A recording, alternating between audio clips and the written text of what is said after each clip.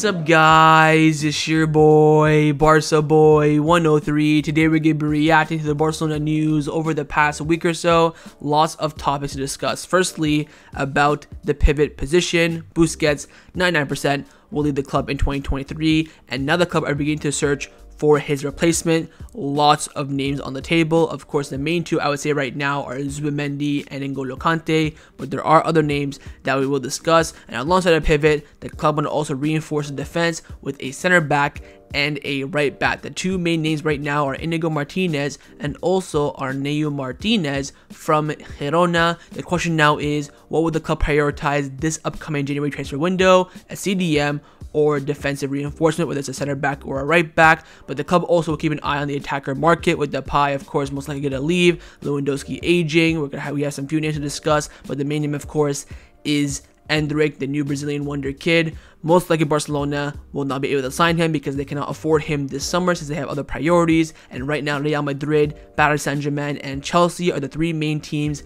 leading the race for his signature. We also have some contract renewal updates on Marcos Alonso, but a big update on Alejandro Balde. Also, a quick discussion about who will be the fourth captain with Pique leaving, and also a big injury update on Arnau ahead of the World Cup, which will be starting, of course, in around 10 days. But before we get into it, make sure you guys smash that like button down below. Let's try to get to 300 likes in this video. Be very much appreciated. Also, if you're new, make sure you subscribe down below if you haven't already, and let's get into it. Now, before we get into the video, this video is sponsored by Number One Foot. Number One Foot is one of the best replica football jersey websites on the market. They have fantastic qualities at fantastic prices. I ordered some the other day, and I got the treble winning jersey for Barcelona in the 14-15 season. The quality is absolutely unreal at a fantastic price. Look at the badge on the jersey. It is fantastic. You have the Nike logo as well, looking brilliant. It has the right tags, the right size, the right material, and it's at a fantastic price. And on their website, they do have the new Barcelona kit for this season with the Spotify logo. You can pick what badge you want on the sleeve, La Liga, Champions League. You can pick whatever number you want, whatever name you want on the back as well. And again, the material is absolutely unreal. Here I have the 2007 Champions League kit for Barcelona. As you can see, it has the UNICEF logo, the Nike, the Barcelona badge with the Camp Nou name around it. And if you use the discount code BOY at checkout, you do get 15% off your final order. That is BOY. Use it at checkout, 15% off, and all orders over $80 get free shipping as well. So go down below, top link in the description, and get your new football kit today. Let's start off with the transfer news over the past week or so. Now, firstly, what we're going to discuss is what are Barcelona's targets for the upcoming windows, both in January and also in the summer. Now, with Gerard Pique retiring, we do have big movements that we can make with FFP and also the salary bill in La Liga. We do have a lot of wiggle room now. That shouldn't be a concern, hopefully in this upcoming window in January more specifically. And the board is going to be meeting very soon to discuss those plans for the upcoming window. What will be the priority, what's the budget, who we're going to go for, who's going to be the backup options, and of course keep your eyes out on market opportunities as well. Mateu Alemany, Jordi Cruyff, Joseph Masip, Rafael Uste, Joan Laporta, and also Xavi will be having that one big meeting very soon to discuss what those transfer plans will be. Now, Sport have come out saying that Barcelona want to sign players in January. Inigo Martinez interests them the most following Pique's retirement, but it is very tough, of course, to negotiate with Athletic Club. Barcelona are also studying the possibility of signing a right back as well. Edu Polo came out saying that Gerard Pique's exit makes the window easier for Barcelona. His exit means you can go after several players, including a top player like Bernardo Silva, for example. Whoever comes will earn much less than Pique. So what Edu Polo is trying to say there is that we have the ability to sign a Bernardo Silva level caliber player during this upcoming window. The question now is who and what position as well. Now, one of the first priorities for Barcelona in the upcoming transfer windows is, of course, to sign a new pivot to replace the outgoing captain of the club, Sergio Busquets,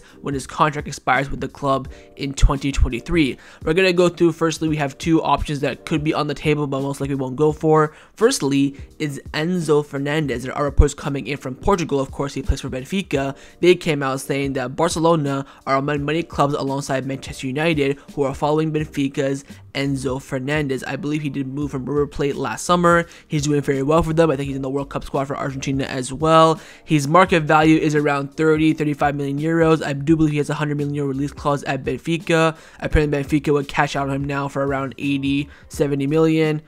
Look, I think he's a good player. I think I would definitely keep an eye on him for the future, but at this moment, it is still a big risk, especially for the price that Benfica are asking for. But again, it's probably his agent trying to get his name out there, maybe look for a move to United, who actually need a midfielder more than we do. So keep your eyes on it, but I don't think that things will happen in the imminent future. Another good option will be, of course, Yuri Tielemans, who, of course, also will be a free agent this summer in 2023. La Sexta came out saying that Barcelona are indeed following the development of Yuri Tielemans. Xavi loves the player.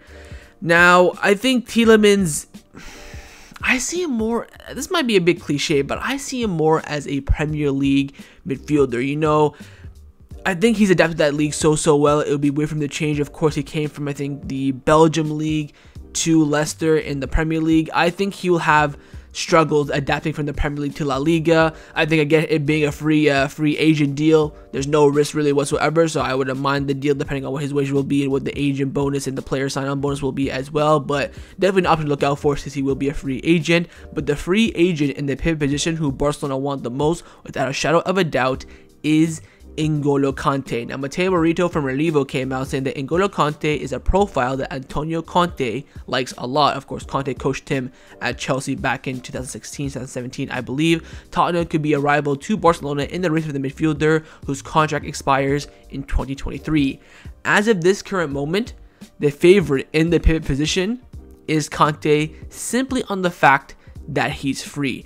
It's still quite unknown what Barcelona's budget will look like in the summer. Apparently in the winter market we will have a fairly amount, around 50 million euros, which will we spend all of it? Maybe, probably not. We'll have to wait and see. But apparently this summer there's not gonna be that much money. There's gonna be probably, I would say, just under 100 million euros is what we're expecting. It won't be like last summer with all the economic levers. So with budget being very lackluster, the club are looking at free agents. Of course, Mateu Alemany hinted about it in the last General Assembly, saying, look, we got to capitalize on the free market. That's going to be our main priority section of the window. So I would keep your eyes on Kante for sure. Would I take him?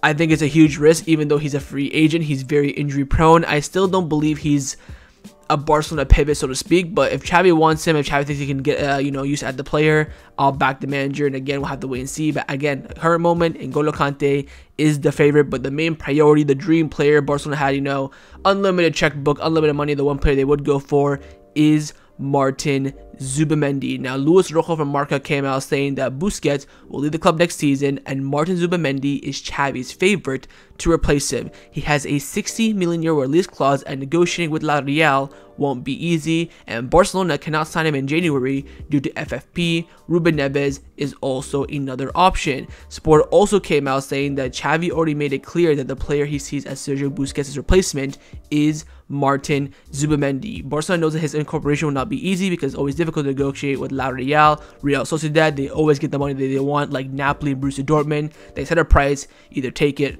or leave it. The club also points out a detail: despite renewing his contract until 2027, his release clause remained at 60 million euros, and this is not a coincidence, they say, without ruling out that there's already have been some conversations with the player. Also, according to Sport, Jordi Cruyff is in contact with Zubimendi's entourage, and apparently he has a very good relationship with them as well. Look, I think 60 million euros for Zubimendi is overpriced. I think he's worth around 40. I'd put it in maybe a couple million euros in variables. We're looking at maybe 45, 50 as at the most I would pay as a total package. I think he is a good player, and if it's the one that Xavi wants, you have to give the manager what he wants. If you give him a Conte, he'll start complaining, oh, I want a Zubimendi, oh, look, here's Conte, oh, look, he's out for 4 months, I want Zubimendi. You don't want to give managers the escape option. We want to give him Zubimendi, then if he flops, you blame Xavi, then you sack him if need be, all that sort of stuff. So we'll wait and see with the pivot. This will be a very, very delicate decision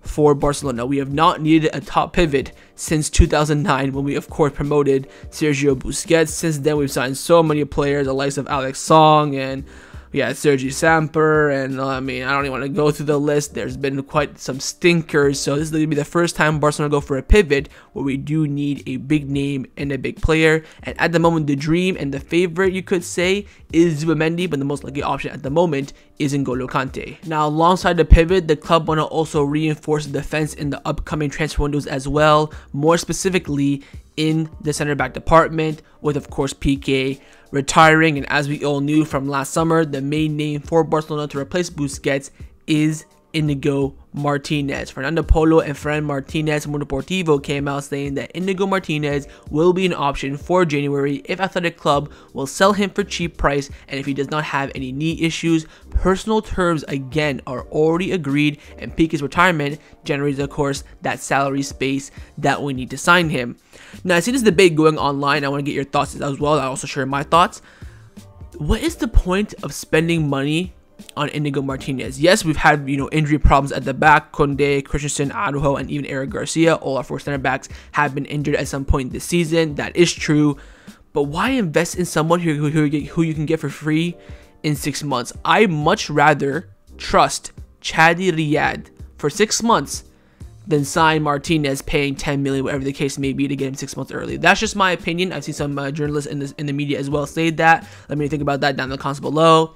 Again, the price, there's no rumors about the price. All we know is that it's going to be a small fee if we do go for him in January, if we do want to get him early. But again, in January, he still cannot sign a pre-contract with Barcelona because we are, of course, a Spanish club. In January, he can sign a pre-contract agreement with any other club outside of Spain. But in Spain, he has to wait until his contract expires. Now, alongside a center back, the club are also in the market for a right back. We talked about, Vanderson, Diego Dolo, but there has been a new name that we've heard before, but now there's been like a big resurgence of that name, and it is Arnau Martinez. Now, Ken the Serve came out saying that in the winter, Barcelona is looking for a midfielder. Busquets' idea is to leave the club at the end of the season, a left-footed center back in Inigo Martinez, and also a right back that could be maybe in the summer. But right now, the right back that Xavi likes the most is Arnau Martinez. Now, if you don't know, Arnau Martinez used to play for Barcelona. He was part of La Masia, I believe, back in, I think he's part of that Eric Garcia generation, like 2010, 2011, with Ansu Fati as well. He left. He's now playing, of course, at Girona, and he's doing very well. Of course, got them promoted last season, also in La Liga so far this year. He's doing very well. Now, with Arnau Martinez, he can also play at center back, predominantly at right back, but can play at center back. You could say a Jules Koundé profile in that sense. I would rather buy Arnau Martinez for 10-15 million euros than sign Inigo Martinez in January. That's just my opinion. I'd rather trust Chad Riyad in that sense, but I think Arnau Martinez, with his versatility, could be a good option for Barcelona. But I think Barcelona do need a top profile player in the right back position, very similar to the pivot like I just mentioned. It's been so many years since we signed a top name player at right back. We've had, Nelson Semedo and Hector Bellerin and Emerson Royale, and the list is just dreadful since Dani Alves. Even Dani Alves had to come back and replace himself, and he did a better job than the majority of those right backs. So we do need a big profile name, but I think Arnau Martinez could be that decent backup option, so we'll have to wait and see. But there was a right back, of course, that we were linked with at the end of the last transfer window in the summer that we almost signed, but in the end we could not reach an agreement with his club, and that is, of course, Juan Foyth. Now, Gabriel Sanz from Deportivo came out saying that a Barcelona scout watched Juan Foyth and also Jorge Cuenca in Villarreal's match against Espanyol on Tuesday. I think it was either Tuesday or Wednesday. I don't forget the date. Anyways, scouts were watching them. Of course, Jorge Cuenca, just like Arnau Martinez, he used to play at La Masia. We did sell him, I think, to Getafe, and then Villarreal bought him. So he's been to quite a few clubs since. Of course, Juan Foyth, high-profile player, can play at right back and center back as well.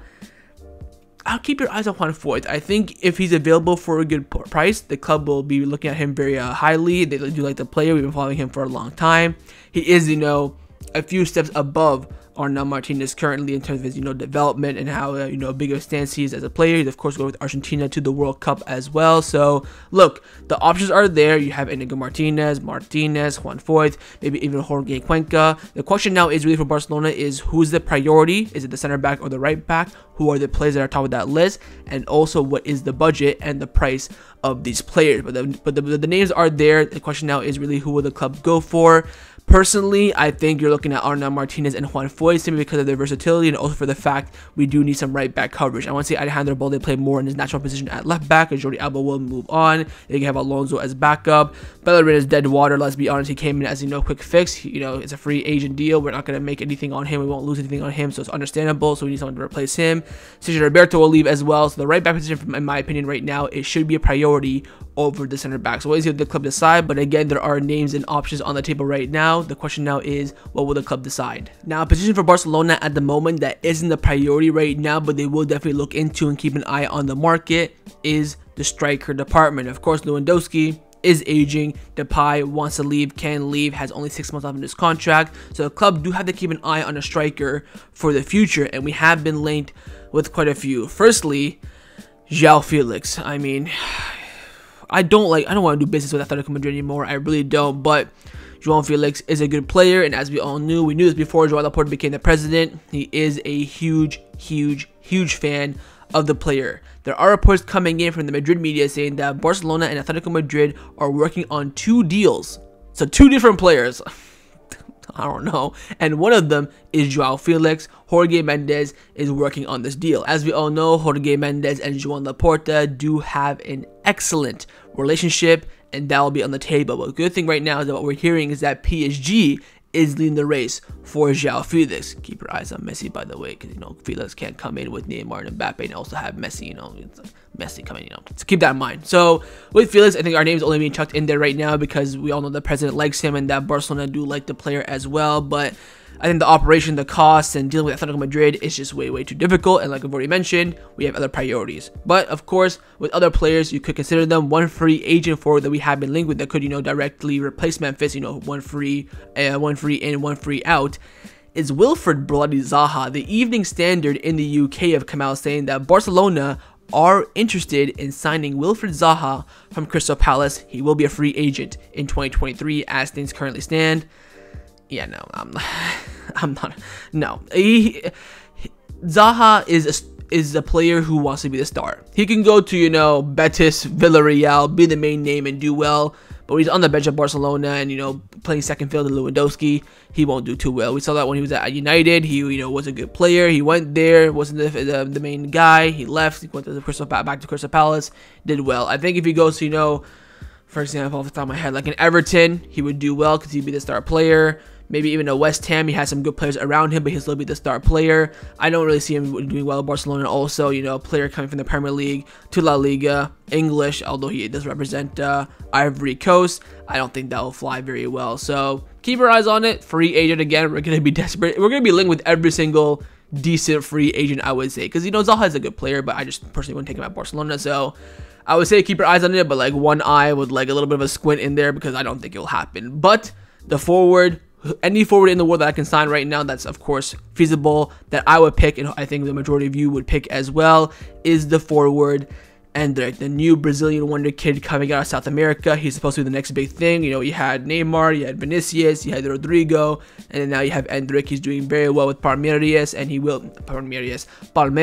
will be available this summer for a price. Now, Joaquin Pereira, of course, #1 source for Barcelona news surrounding Brazilian players. He's, of course, always right. He's been very good over the past few years. He writes for Sport. He came out saying that Barcelona have already informed Endrick's agent that they will not be able to make a move for him this coming summer in 2023. They were the best placed team a few months ago, but now the priority is to invest in a right back and a midfielder. I'm going to sit and clap this. I do want Endrick. I really do, but the fact that the club are prioritizing what we do really need the most, a pivot and a right back, I'm okay with it. But I want to see you go out there and get top players in that position, because we're going to miss on a big player here. I think Endrick is the next big thing. We haven't signed a Brazilian wonder kid since Neymar, and I think if he goes to Real Madrid, they'll have a front three of Endrick, Rodrigo, and Vinicius, and we're going to have to come up against that, and that will be very unfortunate. Now, also for Fabrizio Romano. Fabrizio Romano, as we all know, top 2, I would say, maybe even the best journalist in the world around football. He's also very close with Endrick's entourage. He came out saying that Real Madrid, Paris Saint-Germain, and Chelsea are the 3 clubs that are pushing hard to sign Endrick this summer. They are ahead of all the other clubs, but there's no official bid yet to Palmeiras, but it will be happening soon. His release clause is 60 million euros, and Endrick would join in 2024. Now, Romano also spoke to his father as well and released a quote publicly. He came out saying, this is coming in now from Endrick's father. He said, as of this current moment, there's nothing decided with Real Madrid or any other club. We're no preference yet. We will decide in the next months. The club that will pay what Palmeiras want and show us the best technical project will sign the boy. So whoever pays up most and also convinces them with the sporting project will get Endrick. I'm very, very disappointed. I really want the player, but if there's other priorities, I do understand that. And you know what? There'll be another Brazilian kid, wonder kid at some point. I know that's a bit cliche to say, but that's the reality. There will be another one coming up soon. I'm disappointed in losing him, but I hope the club can do something in the sense that, look, can we agree on a price this summer and then just pay it next summer? Because again, he's still 16, 17, so he cannot join a European team until he's 18 anyway. So all these clubs, Real Madrid, PSG, and Chelsea, what they're going to do this summer is buy him this summer, then loan him straight back to Palmeiras for one more year, but then they'll give the money to Palmeiras straight away.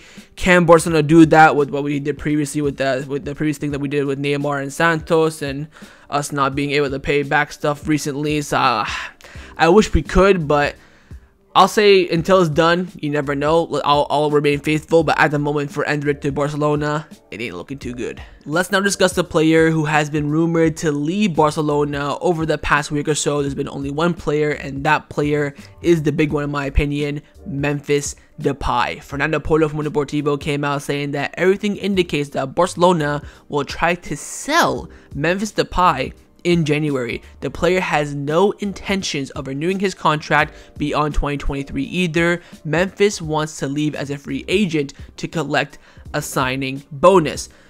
So the club want to sell him despite the fact we have an agreement to terminate his contract right this very second. They want to try and sell him, but the player wants to leave for free to get a big bonus.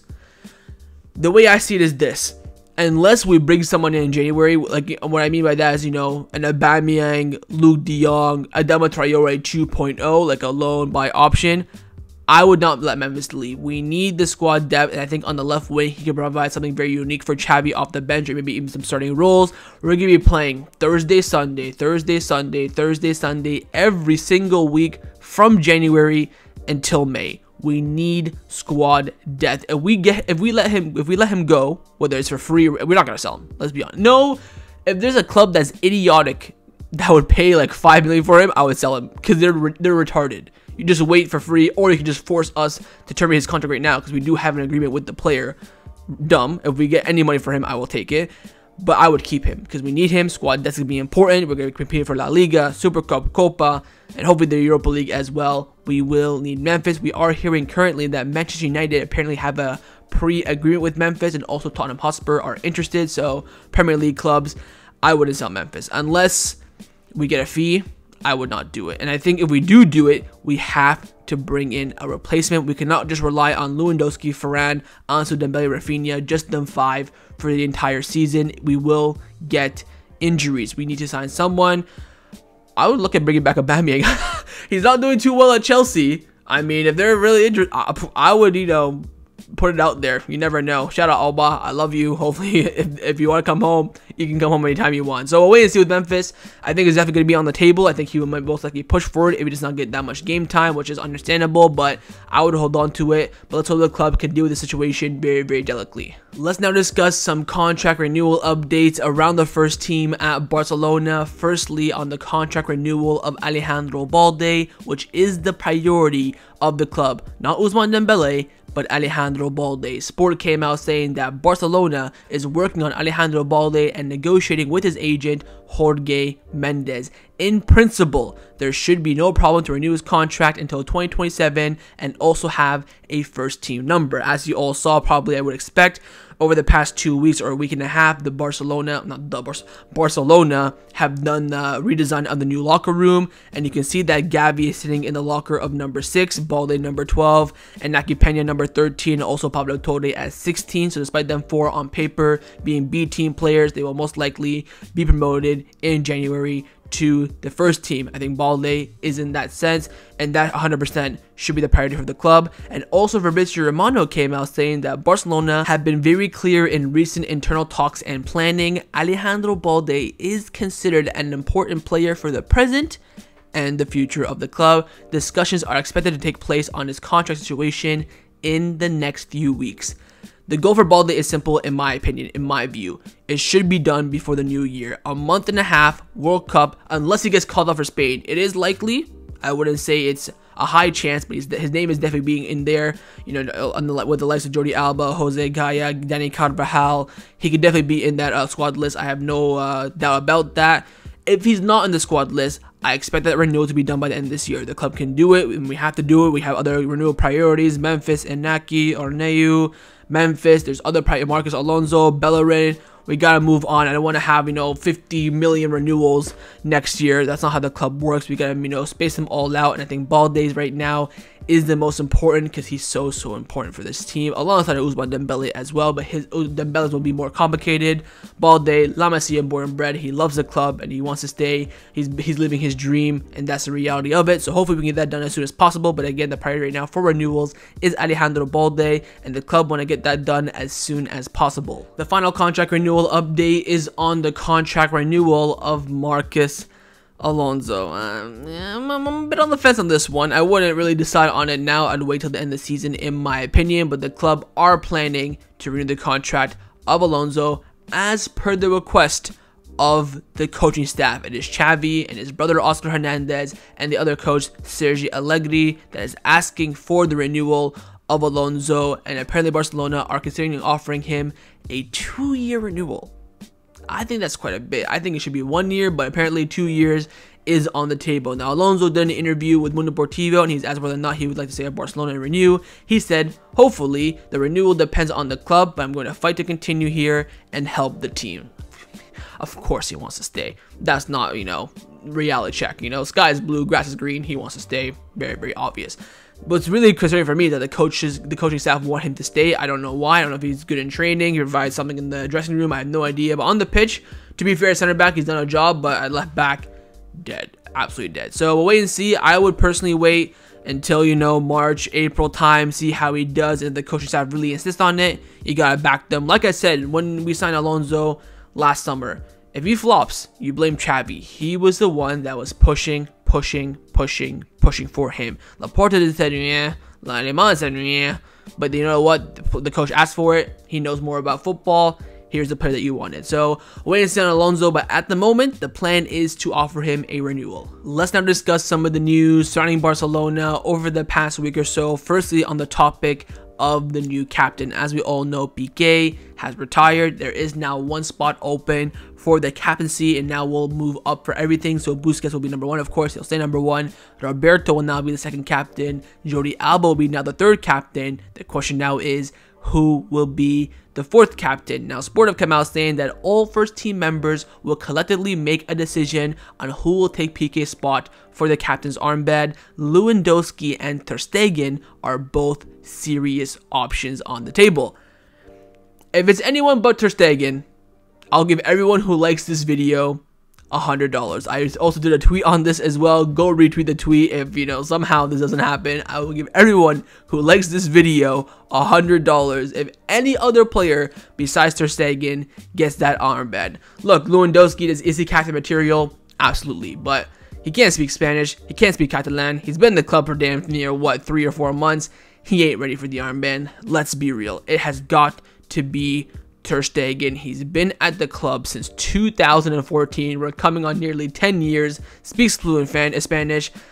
Catalan is, is getting there, to be fair to him, and he knows a lot about the club as well. He's been through some, very good highs, and probably one of the worst of the worst lows as well. So it's got to be him. Let's be honest. Anyone else, I'll be shocked. So we'll wait and see. I think the club will announce it in the whether they'll announce it before the start of the season that we start back again against Espanyol or during the World Cup break. No idea. Maybe it'll just be leaked in the media. Xavi confirms it in a press conference. We'll wait and see. But there will be a new fourth captain, which will be decided by the first team members. Now, the final topic that I want to discuss before I end off this video video is give you guys one big injury update around the first team at Barcelona, and that is on Ronald Araujo. Now with Araujo, he has officially been called up to the Uruguay World Cup squad despite the fact that he's injured. I will now explain the situation. Araujo is expected to be fit once Uruguay finish their first 3 group stage matches at the World Cup. If Uruguay progress, Araujo can play. What the agreement is now between Barcelona and the Uruguay Federation is that a doctor with Barcelona will be with Uruguay and Araujo at the World Cup, and once he gives the green light, Araujo can play. And again, most likely it will not be for any 3 of the group stage matches. I believe they face Portugal, South Korea, and Cameroon or Ghana, one of them. I forget which one it is. I think it's Ghana. So one of them, I think it is Ghana because Asamoah Gyan did a documentary about Suarez's handball. So I think it's Ghana, South Korea, and also Portugal. I don't think he'll play any of those 3 games. Maybe the final game, I don't know which one that's against. Maybe he could play there, but he's basically there just for vibes, I feel like. Uruguay most likely will progress to the round 16, and if they do, they can play him, I guess. That's going to be the deal that Barcelona and the Uruguay Federation has, but at this current moment, he's still injured. No official green light from Barcelona, but that will come during the World Cup, and that's why the coach has taken him, because he could be fit later on. So if he is, then fair enough to him. I'll wait and see how that goes, but I wouldn't expect Araujo to play in any 3 of the first 3 matches at the World Cup for Uruguay. So that was my reaction to the Barcelona news over the past week or so. Hope you guys enjoyed this video. If you did, make sure to leave a like, and of course leave me your thoughts down below in the comments on everything we discussed. The main thing I want to know firstly, of course, is on the CDM position. Who would you sign? Would you go for Neves, Zubimendi, Kante, Tielemans, maybe even Enzo Fernandez? Secondly, on the defensive reinforcement, what would you prioritize? A center back in Inigo Martinez, or a right back in Arnau Martinez, maybe even Juan Foyth to cover both sides? And also lastly, on Endrick, would you try and sign him this summer despite the fact we have other priorities like a right back and a pivot? Or would you try to compete with Real Madrid and PSG and Chelsea to sign him for next summer 2024, then loan him back to Palmeiras this upcoming summer in 2023? And of course, make sure you guys subscribe down below if you haven't already, and I'll see you guys next time on the channel. Take care, and Forza Barca.